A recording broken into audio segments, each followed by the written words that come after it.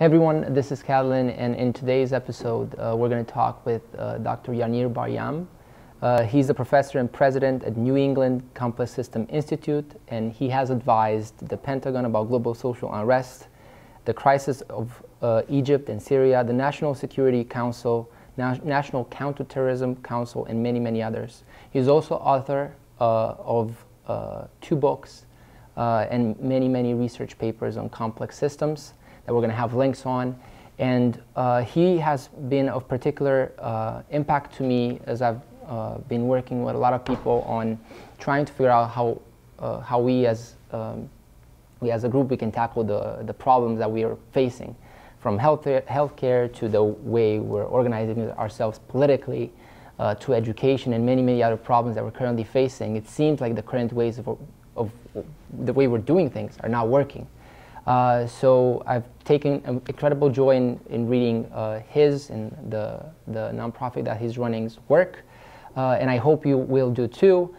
We talked about some specific examples. We've talked about the current epidemic, let's say, that's going on, that started in China. We talked about that and kind of how that works, as well as other topics. So if you're a business person, if you're a policy person, if you're looking to understand more about how we can, as a group, tackle the problems of tomorrow, I think this is going to be very insightful. So hope you're going to enjoy it, and we're going to have links for everything we're going to have in this conversation so you can learn more about it. Thank you so much. Enjoy the conversation. So Yaneer, thank you so much for taking the time to have the conversation. I guess what would be an interesting thing to start is, from your perspective, looking at the world now, we have so many things going on. What do you think is the state of the world in terms of the problems that we're currently facing and the things that are currently undergoing? And then we'll talk about how can understanding complex systems and science help us with that. So there are several different aspects. One is that we have increasing global connectivity, and that's leading to large-scale catastrophic events that can happen. We saw that, of course, with the financial crisis. We see that almost on a daily or weekly or monthly basis with events that happen that are affecting the entire world. The part of the related to that somewhat, as well as to other things, just the complexity of what's going on is increasing, and that's straining the organizational structures that we have to respond to it. So companies are under stress, but also public sector organizations are particularly under stress, whether it's healthcare and dealing with healthcare issues, or education, but also governance is having a tremendous challenge in dealing with the crises and the challenges of what's going on in the world. So that's a major part of the sort of the challenges that we're facing. There is a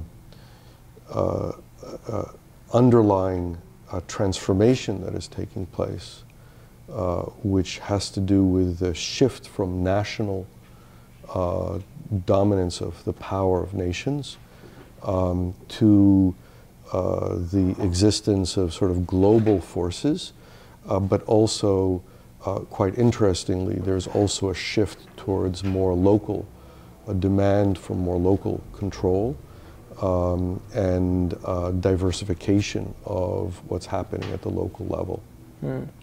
So all of these forces are affecting and being affected by how people interact with each other. Structurally, the organizations that are failing rapidly are sort of traditional hierarchical organizations. What is arising in their place is a lot more distributed control. But in the interim, and sort of as part of this, we're seeing a lot of dictatorships, if you will, coming into prominence. But this is somehow ironically as part of this shift towards a need for more distributed control organizations. That's a lot that I've said right there. Maybe you would like to unpack it a little bit. Yeah. And what are the current effects that you see, like in terms of specific cases? Because we're looking at let's say the 10, well, some of the biggest problems that we're currently facing, from the food crisis to education to health and things of that nature. You're saying that because of these flaws in the current way we're running things, those are more and more getting out of our grip. Right. So can you detail a little bit more on what are the core fundamental problems with the current way we're doing things? So today, as we are now involved in responding to the coronavirus outbreak in Wuhan, starting in Wuhan, what we see is sort of the global connectivity and how that creates global crises, and the need for rapid response, and maybe even changes in the structure of how we deal with transportation systems or health systems and how they respond to things. That's one type of challenge. Another very different type of challenge is just in the health domain is the challenge of responding to the tremendous complexity of cases that show up in a doctor's office or in a hospital. The systems that we have designed for doing so are not yet well adapted to the increasing knowledge that we have about how to deal with many different cases. So imagine that over the past, which is true over the past 50 years, we've learned a lot about medicine, how to deal with many different cases. As we learn more and more different cases, physicians have to make much more carefully refined decisions. There are many more medications, and figuring out which medication to provide for a particular case, or different nuances in how to deal with hand problems or subtleties. So what's happened is that there is an explosion of specialization, which is a response to increasing complexity. But as the complexity increases exponentially, if you will, depends on how you measure it, but as it increases very rapidly, the organizational structures that we have are not capable of dealing with that increase in complexity. And that's the greatest stress that people are experiencing, because as members as workers in organizations, the complexity of what they have to deal with is increasing, and that's what we call stress and burnout and all of these things. So as an example, recently it's been declared that burnout is a medical condition, and of course one of the professions that is experiencing a lot of burnout are physicians. So the question is, how do we structurally deal with that problem? Because ascribing it as a medical condition makes you believe that it's a condition of the individual, but it's actually a condition of the system that physicians and other people are part of. So the biggest challenge is not to treat the individual, but to understand how to treat the systems, the organizations, the societies that we're part of. Yeah, and would you say, it feels to me, especially in the last 20 years, as Mark Andreessen, one of the founders of one of the biggest venture capital funds in Silicon Valley, famously said that software is eating the world. That's one of the things that the world has been focusing on a lot in the last, let's say, 20 years. But CRM is not a complex problem. All these things that people have been figuring out, they're all relatively simple things, more or less. Right. And I'm not saying software is simple, but and that generalizes to other domains. Would you say we've exhausted simple problems and we now need to come up with this new way of thinking about solving these new things, and we're trying to take the same hammer we've used to solve those things and try with this new set of problems they don't behave anything like the ones we've dealt before? Do you think we're at that moment? generally speaking, or? Yes, in a sense. So we're indeed, part of the challenge is to realize that the old style of problems and the old style of solutions doesn't apply to what we're dealing with.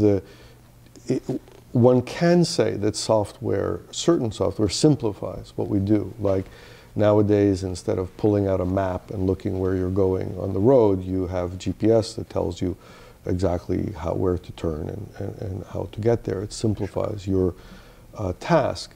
But where the complexity comes from is from the society, from the nature of social interactions, and the challenges of all of the different ways we're interacting with each other and how we're working together is creating a tremendous new complexity.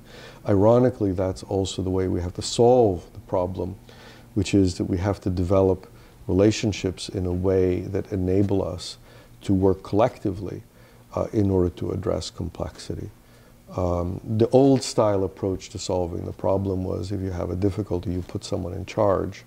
Nowadays, increasingly, people realize that that's not the solution. Why is that not the solution? Because the complexity of any individual is bounded, is limited. And the nature of the transition that we're going through is that the complexity of society has become greater than the complexity an individual can deal with. And that's actually one of the later topics I want to address. There's this one article in the news, Society is Too Complicated to Have a President, by Jason Kobler, if I'm spelling that correctly, I hope. That's very, very interesting. But okay, so I think this might be a good time to maybe lay out some of the correct, like how do we realize we're dealing with a complex system or with a complex problem? What are some of the characteristics that we can realize we're dealing with that? So the way I think about the problem actually has to do with some mathematical ideas, but they translate into conceptual properties of systems. The mathematical ideas are the basis of statistics, which assumes that the elements of a system are sufficiently independent that the average behavior of the system is a simple view that captures the behavior of the system as a whole. When elements are not independent, then you can imagine that they move together, and their movement is then affecting not only the average behavior of the system, but it affects whether the average is even a good quality to talk about, right? Because if people are kind of doing arbitrary things, then the average is simple. But if all of a sudden everybody starts moving in the same direction, then the average is not well behaved, but also it's not a good description of what's happening in the system. So if half of the people move this way, half of the people move that way, then the average is not a good description.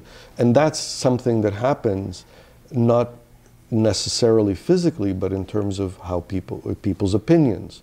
So if you have polarization in a society, then the average of what people think is not what's important. What's important is that you have two different groups that are really thinking about and saying different things. And with all this complexity that's going on, as you just described, if I would have, let's say, if I would have a business where I would be a person in a position of policy, or whatever it is I'm doing, it seems it's not obvious to me what I can start doing or learning about, so I can, in a way, try to take the current system and move it. It seems like a completely different paradigm. Yes. Would you say it's useful to marginally improve the current systems we have, or do we need, like you have, for example, decentralized autonomous organizations that's empowered by blockchain, that it seems to allow a lot of the ideas that you're proposing? and that's not a marginal improvement. It's a No, whole it's new a thing. dramatic change. So would you say it's useful to start looking at ways we can improve our current systems, or there's maybe a lot more benefit to try to come up with new ways from scratch that mirror the way our environment? The answer is somehow both. Okay. The point is that there is a radical transformation going on, but we cannot just go there. We have to somehow go there in steps, because it's not possible to somehow intuit what is the right final system. And that also applies, by the way, to technologies that are trying to help with this in some sense, or provide opportunities to make changes.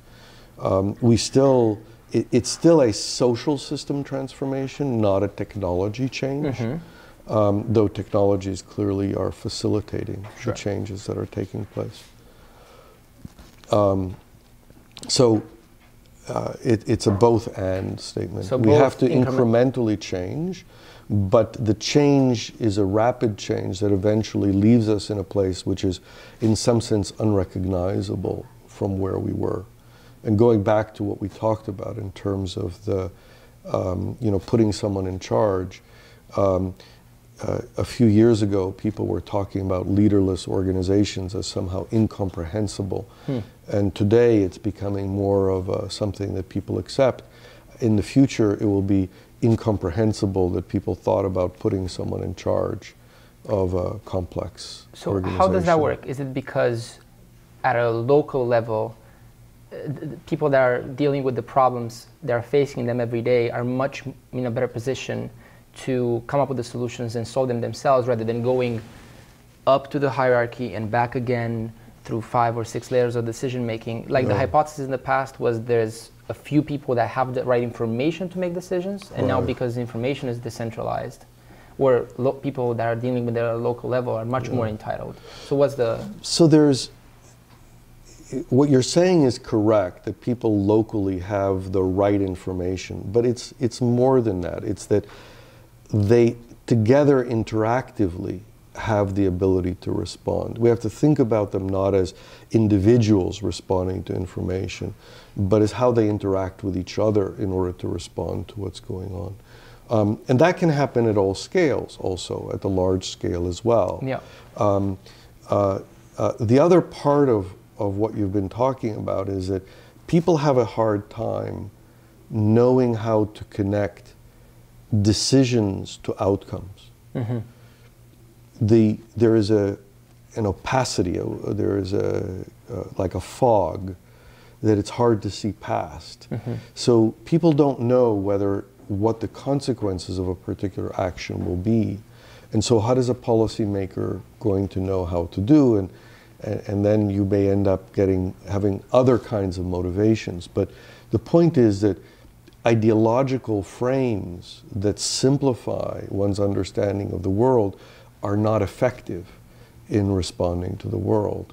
So one has to go past ideological frames and recognize not only that ideological frames are not useful, that there's need for one of two things: either much deeper sophistication in the analysis, and that can help, so that if we have sort of large scale decisions that are being made, like how to respond to the pandemic, that's the coronavirus pandemic, or how to respond to a financial crisis, or other kinds of sort of collectively large scale things, you still have to take into account all of the unintended consequences, the indirect effects of things bouncing against each other that you might not think about if you think about it in a linear, if I push on it this way, it's going to have this effect. So that's one side of it. The other side of it is indeed when it becomes much more complex, then even a highly sophisticated analysis will not answer the need of understanding, and we really have to have the complexity of human understanding, but not an individual, multiple people working together. And in some sense, this was the idea behind checks and balances, right? It was distributed control. Of course, we're losing checks and balances in governance today, but we need a much greater collaborative decision-making process to deal with the highly complex problems that we're facing. And do you think, again, you said it's more societal change than a technology change, but what do you think show the biggest potential in allowing us to make that transition right now in terms of maybe technologies or things, initiatives, actions that we could do? The main thing is learning how to collaborate with people that don't think the same way as you do or don't have the same skills. It's complementarity in collaboration that enables us to really advance our ability to address the challenges that we're facing today. Yeah, and you have an article in Medium about this called Teams Manifesto, and one of the things, I just came from a meeting with a psychologist, a personality psychologist, and he kept talking to me about, well, if you're high in conscientiousness and you're orderly, you need to work with this type of person, and if this, like, and he kept talking about all those things, and he said that to me, that the challenge is figuring out where to, if you have 10 things that you want a group of people to do, he said that the challenge is figuring out exactly where to stop this person and have that person continue, and he talked about the farther away you go from your strengths of your personality, which in some sense they're biologically bounded, the harder it is, the more effort it takes for you to do something. Mm-hmm. So it's a lot easier to have somebody else. Exactly. So that's really the point. There are personality differences, there are also knowledge differences and so on. And the complementarity of these different things is what enables one to do things together. But knowing how to work together is itself a challenge. And the solution to that is we have to learn how to do that. It's not something that we know already. It's something that we have to develop our abilities in. Okay. So talking about, go ahead. By the way, one of the things that's happening, ironically, is that many organizations are still seeking the traditional view. So they're making themselves worse and worse at decision making at a time where they need to transform. So that's what makes it a sharp transition rather than a smooth transition. Because as organizations become more and more limited in their ability to do effective decision making by putting people in charge, by centralizing, we need new organizations to arise that will implement more distributed processes. You think that's because, and then we'll go to the next topic, but you think that's because people have such an ingrained desire for control and power that it's, in order for them to start making that transition you're suggesting, they need to change their mindset, which in and of itself would make what they're doing not feasible anymore. Right. So right. In other words, you have a solution that looks like a good solution, so you try to emulate it.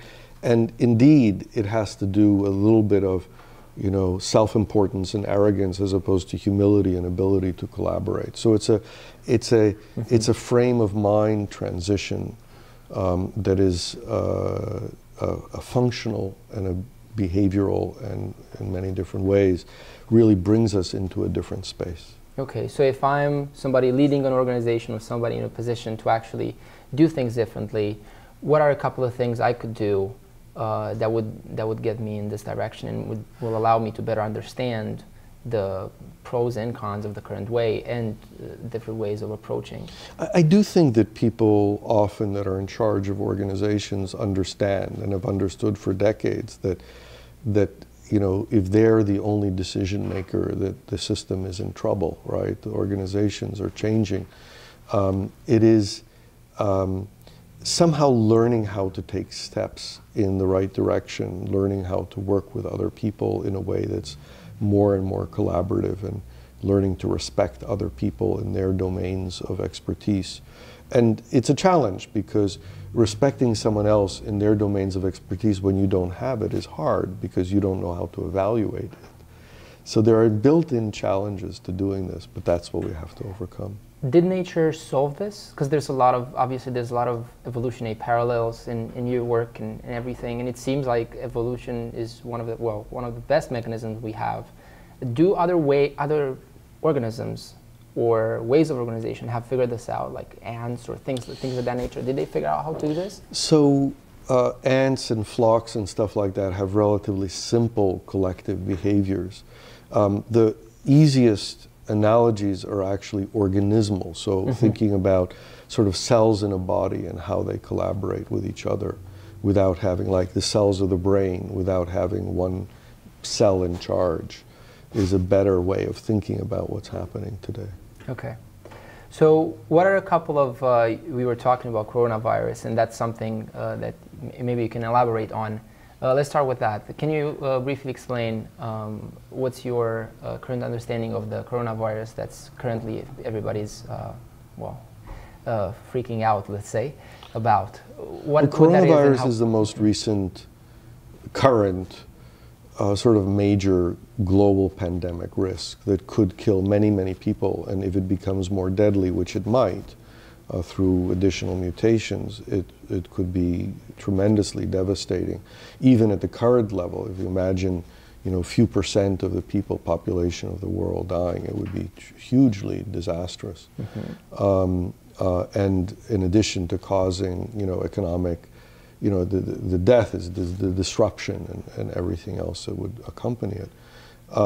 The first challenge is making sure people understand the extent of the harm that it can cause. Because what people tend to do, and this is true in public health as it is in other arenas, is they tend to think in terms of past experience. And they not necessarily understand that in the case of where you have extreme events, past experience is not a good indicator of future events. So you can have much, much larger events than you've seen ever before. So that's just a basic understanding of risk. There are two reasons why events are surprisingly large. One is just the fact that there is what's called a fat tail distribution, meaning that you have a low probability, but still a significant probability of much larger events. The other reason is because the distribution itself is changing because of the increase in connectivity of the world. And it's bringing us close. So we have research that shows that we're close to a transition point, which would be a transition to extinction, right? Because there is a point beyond which, if we have enough transportation, there's no way we can stop a super deadly pathogen from spreading all over the world and killing everybody. So we are somewhere close to that transition, and the fact that pandemics can be larger and larger is an indication of proximity to that transition. So one is to understand the risk. The other is to actually understand that we can do something about it. And there is a standard perspective in public health which says once you have a pandemic, there's nothing you can do to stop it. But part of the reason that they believe that there's nothing you can do to stop it is that they are not considering, quote, extraordinary actions. Actions that change human behavior, that change transportation in the world. And they're assuming that the society, normally when you treat a patient, you don't change the society in order to treat the patient. But in extreme circumstances, you have to change the society in order to be able to respond to extreme events. And there is a way of understanding what changes are needed. When you treat a patient who is sick, there are two things that you do. One is that you treat them, you care for them, you provide them with a care for them to get better. But the other one is that you prevent them from infecting others. You put them in isolation. When we have a larger contagion, we cannot do it just at the level of individuals. So we have to do it at multiple scales. And this is one of the fundamental concepts of complex systems. You treat, in this case, the way it manifests is you treat at the community level or at the urban level. So again, you apply the same principle. You provide care for the community, but you also prevent the contagion from the community. And physicians, and reasonably so because they have experience with patients and not with communities, they don't feel comfortable imposing constraints or travel constraints on communities, they're worried about unintended consequences. And that makes sense. You don't want people to be afraid that you're going to make a moat around them and lock the door and walk away. But it's the opposite. What you want to do is provide the care to the community, but also prevent the contagion. And this is now what's happening in China. They've been making isolation of entire cities or of communities in order to prevent the contagion. And this is really what needs to be done and to be understood as a proactive response to an extreme event. An extreme event like this is something that grows exponentially. If you don't get ahead of it, you'll never stop it. So you have to act quickly, excessively even, in order to stop it. Then you can pull back as things become under control. And because I was thinking, when you were saying that, we had pandemics in the past, some of them almost wiping out the entire human race, and we were definitely not, by any stretch of the imagination, as connected as now. Right. So what you're saying is, because now we're so connected, the speed, the time scale at which things happen is very rapid, and the extent of the spread is clearly very rapid. And again, these events happen rarely enough that one of the properties of pathogens is that they evolve to non-lethality rather than lethality. Because if they kill us, then they die too. But that only works if you have local extinctions. If you have global extinctions, they don't have a chance to learn. So in a globally connected world, it's actually the most virulent, most deadly pathogens that become the dominant ones. And that's why you have a transition to extinction, actually. So we are now having emergence of newer, more deadly pathogens coming from contagion from animal sources. And we have to now be able to respond to this. And there may be some things that we have to do that reduce our vulnerability. That's one of the keys. And if we don't take it seriously enough, we won't be doing those. And how can we take it more seriously? Because as you've said, we can't really learn from the past because we haven't had an extinction before. So there's not much you can learn there. And well, we didn't have that many tools to capture data in the past, let's say, large-scale diseases that happen. So what are some ways that people can, you described some, but are there any other things people can do? Well, the fundamental statement is that complexity science is about understanding the effect of dependencies. So we don't have to experience a super large pandemic in order to simulate it. We can simulate it. We can understand it from the basic properties of the contagion and of the properties of the pathogen as well as the properties of the society. Yeah, and when I was thinking of this, and go ahead. But by the way, this is really what science is for. It's so that we don't have to do everything as an autonomous, as a different thing. We can learn how to generalize, right? When Newton studied gravity, he hadn't been to the moon, but he could generalize what gravity does to the moon from what understanding of gravity does in general. So it's the ability to generalize that is the power of science. So rather than thinking about every event as being a new event, we learn the principles, and that is what enables us to anticipate or to project ourselves into new circumstances and then to address whether problems or opportunities that arise there. Okay. So what are some of the other topics that you're doing a lot of research on that we can talk about so people can understand the application of complex systems on those problems? So looking back, when there was the financial crisis, not long after the financial crisis, the Arab Spring happened. Yeah. And one of the research projects that we were involved in showed that the two were linked. And there was linkage to other things that were happening. So the Arab Spring was actually triggered by increasing food prices that created desperation in the society. People couldn't feed their families. And even though it happened a number of years after the financial crisis, the reason that it happened had to do with the fact that money that left the mortgage markets and the stock markets during the crash moved into commodities market, and that movement drove up the commodity prices and created the context for the Arab Spring eventually. But that wouldn't have been possible unless the commodity markets had been deregulated. And that happened in 1999-2000, which was 7 years before the financial crisis. And one other thing, which is that people started burning corn as part of gasoline, which is the ethanol. 10% of the gasoline in our cars is actually coming from corn in the form of alcohol, ethanol, that is from fermented corn.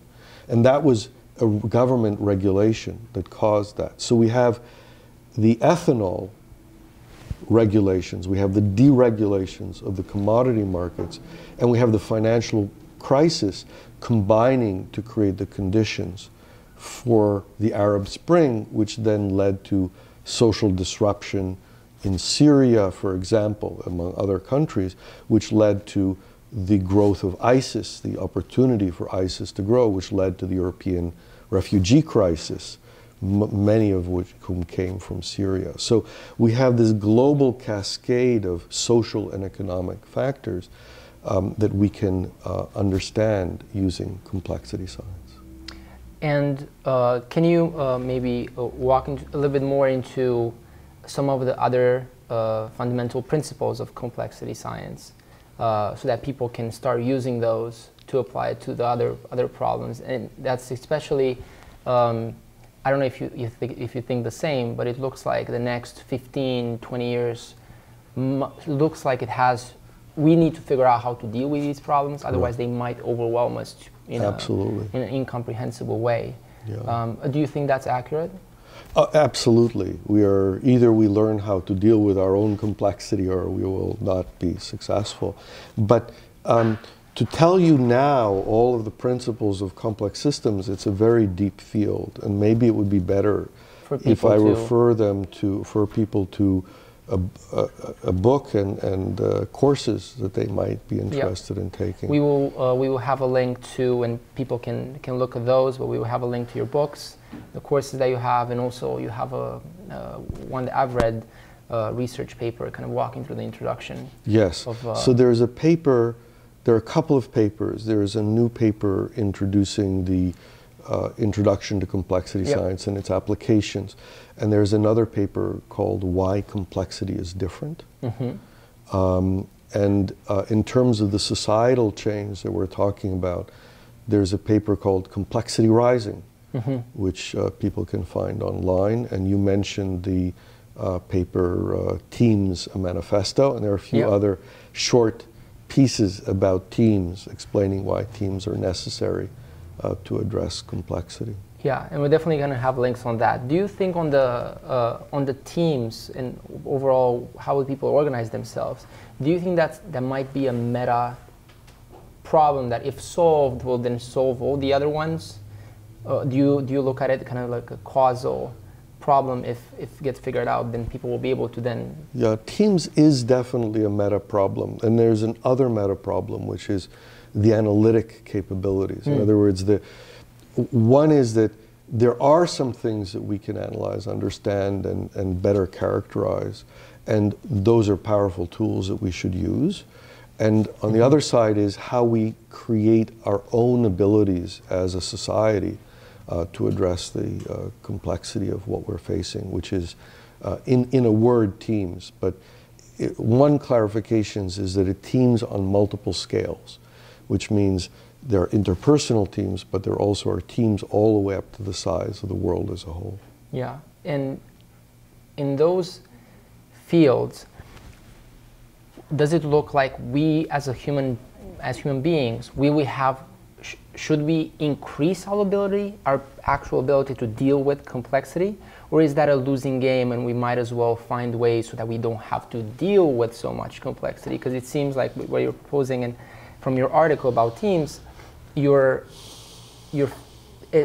a way for if you distribute the systems in that way, people won't have to, well, especially people at the top, won't have to deal with so much complexity. You're not reducing the complexity as a whole. You're just distributing it in a way that's manageable to individuals. Right, but in a sense, what we're reducing is the complexity that an individual has to deal with, but not that society as a whole has to deal with.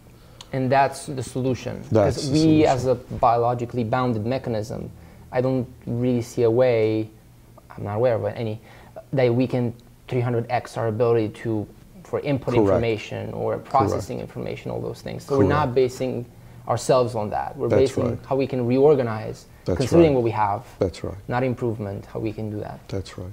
That's exactly right. Okay. So one example I would like to talk about, and then I'll have an additional question. I'll let you go. But I was looking at this article that you wrote about ethnic violence, and your research suggested that the cause for that, and it was not an obvious one. So can you elaborate a bit on that? Sure. So our analysis shows that it's really the geography of the communities that is the critical factor in causing ethnic violence. So people think that there are, antagonisms between groups, or that there are historical factors, or maybe economic factors, or grievances, or other things, power, and so on. But our analysis shows that the first factor that one should be aware of is actually just how groups are present geographically. So if people are mixed in the same neighborhood, they don't fight each other.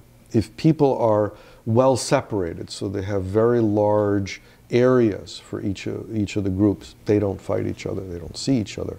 But if people have a patch of about 20 kilometers, so sort of a distance that you might walk in a day, a neighborhood size, kind of, then people fight each other.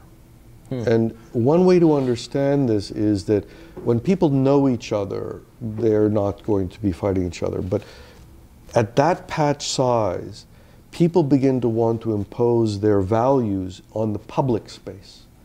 And the others that are coming through are interfering with that, and that creates friction. And that causes the violence. And the patch sizes can arise for a number of reasons. They can arise because of the fact that people prefer to live with others of the same type. It may not have antagonistic aspects to it, but just the patch size itself then creates the antagonism that causes violence. So that's the framework of when and how violence takes place, at least in many different parts of the world. The key question then is, how do you prevent it? And there are three possibilities, turns out. One is that you mix people. And this happens in Singapore. There's housing blocks that have a certain percentage of each ethnic group. And at one point on the website, I don't know if it's there now, they said explicitly this is in order to prevent sectarianism. And indeed, I also visited there, and they are very clear that this is the understanding of why you want there to be mixed. So it's a regulation that certain percentages. That's right. It's regulation. The other possibility is to separate. But you have to separate at a larger scale than 20 kilometers, right? Which is not always understood. So for example, Greece and Turkey were fighting each other for many years. Sometime in the last century, they said, let's stop this, and each sent the other one its citizens, the respective citizens, if you will, or cultural people, and they stopped fighting each other. So that's a second option. It turns out that there's a third option, which is just to provide sufficient local autonomy. So for example, Switzerland has cantons, and there are mountains and lakes that separate the languages, the three different dominant languages of Switzerland. And by and large, people don't fight each other except for one place where the mountain range isn't steep enough, and they do fight each other at that place. So the point is that sufficient separation can actually prevent violence. And local autonomy, political autonomy, may be enough in many cases to prevent violence, as long as the boundaries are aligned with where the location of the ethnic groups are. Now, there's all kinds of concerns about separation, but this is a response to separation. It doesn't mean that you impose the separation. Yeah. If the separation exists naturally, then one can respond to it by creating autonomy that enables people to make local decisions. Yeah. So that's also, by the way, an approach. Some more localism is also an approach to the fact that local groups are diverging from each other in globally. And because of that divergence, there is more imperative to give local autonomy in decision making so that people don't get into conflict about A forcing B or B forcing A to do something that they don't want to do.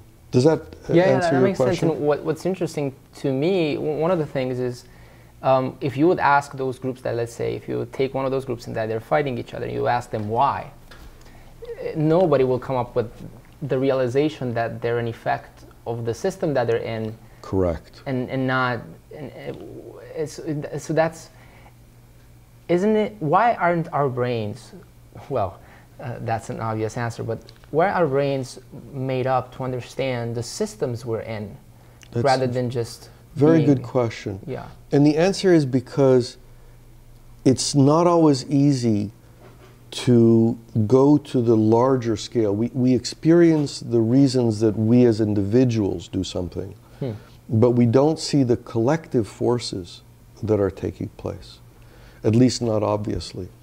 So it's not always so simple. And also there are all these dynamical feedback effects. So there are dynamical effects, there are these larger scale effects that are not visible unless you ask the right question. And really, in some sense, what complex systems does for us is it enables us to figure out what the right question is. And that's often the key to being able to figure out what the answer is. In fact, the question and the answer are closely related. Would you say the hitchhike guide to the galaxy is, because you ask a question and the answer is 42, so it seems like the philosophical presentation of that is once you have the question. That's right. The answer is not the problem. Is that on the same lines? That's something like that. The point is that it's often very hard to figure out what was the right question to ask. Yeah. And, well, Yaneer, I would like to, before we finish, I would like to ask you if you can give us more detail. We're right now in your office, about what Nexi is doing and what are you guys working on, why are you doing what you're doing, and how can people learn more and get involved in your work? So Nexi is a non-profit academic research institute, and we are studying various global challenges, but also other ones. So we're interested in global, and we've done work all the way down to molecular scale problems. But among the problems that we've been working on recently are understanding polarization and its effect on elections, on understanding pandemics, understanding financial crises, and we've also been very much interested in understanding the social structure of the world, including social fragmentation and how it's developing in a world that is increasingly connected. So there are many different topics that we're very excited to study, and at the same time we're also working with companies to help them understand the challenges of their environment, and that's both in the private sector as well as in the public sector. So we've looked at healthcare organizations and educational, the structure of educational institutions to understand how they can be, how they can improve in response to the challenges that we're facing. I assume that you'll have our website for people to come to find us, and we welcome people to participate with us. The challenges are great, and there's a tremendous opportunity. The opportunity really is present because the fundamental understanding of how we do science is being affected by basically going back to the last thing that we talked about, Yeah. recognizing that the questions that we're asking have to change, that things are not independent, that the dependencies between parts of a system, whether it's people or molecules, is a key part of what we need to understand. And by focusing on how those dependencies create the behaviors of the system, we can really advance our understanding of what's going on in the world. Yeah, thank you for that explanation, and we're going to have links to all of those things. One extra point, and we'll finish the conversation. Do you think that, because it seems to me the psychological shift is the first thing they need to do before they actually start understanding how these things work and go along and implement them. Do you, and looking, for example, if you've been in a certain way of organizing yourself for 50 years or 40 years, it looks like those incentives have solidified in your psyche. Sure. And in your way pretty solidly. Do you think this is something that maybe more young people will be much more able to take like a first principles approach and understand this?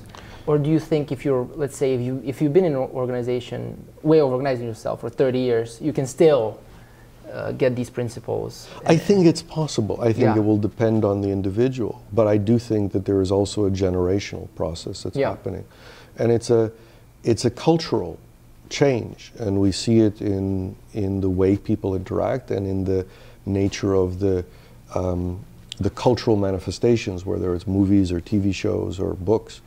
There is a shift from an individually heroic model, The archetype, yeah. the archetype, to teams of individuals. The superheroes are becoming teams and not individuals. And really the superhero model is not a bad one in this context, because the way superheroes are portrayed is they have what is your, what do they call it? What is your, what is the quality that you are a superhero at, right? What is your superpower? Superpower, right. Okay, there you go. What is your superpower, right? And so recognizing that different individuals have different superpowers is the beginning of understanding how we can interact with each other to achieve a better world. Well, thank you so much for your time. I appreciate it, and thank you for everybody that's watching. I think you're doing great work, and I hope that people have gotten enough information so they can go and learn more and start applying these things in whatever various fields they're in and they're interested. So thank you so much. Thank you.